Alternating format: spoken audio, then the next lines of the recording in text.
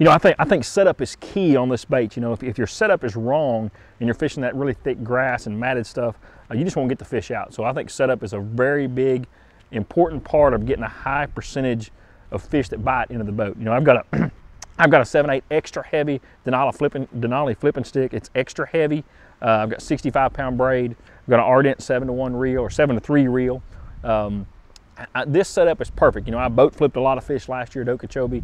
It's got the power. If that fish is coming to the boat, I don't like to mess with the net. If he's coming at the boat, I've got plenty enough power to boat flip that fish and get him in the boat.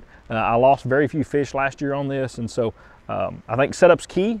It's a fun bait to fish. It catches big fish. And so once, you know, I may not throw it all day while I'm at Toho here, but I know I'm going to throw it some when I'm looking for those kicker fish.